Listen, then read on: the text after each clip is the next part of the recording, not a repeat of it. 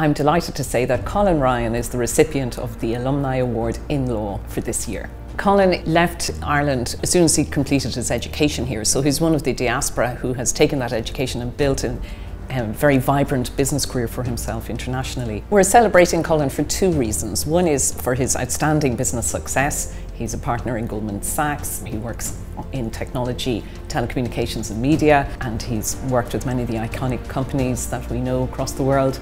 But also because of his work with the Ireland Funds and the extent to which he has given back, particularly to Ireland, despite the fact he spent all his professional life outside of Ireland. He's particularly interested in facilitating educational achievement for disadvantaged communities and working with vulnerable adults in order to facilitate there's greater stability in society. Colin supports several charities in Ireland through the Ireland Fund, including Daisy House, which is a charity that works with women, helping them to get out of homelessness. We're delighted to honour an alumnus who has taken their law degree and gone into the business world and achieved much within that capacity, and also given back, and also somebody who has been educated in Ireland, left Ireland, but not forgotten Ireland.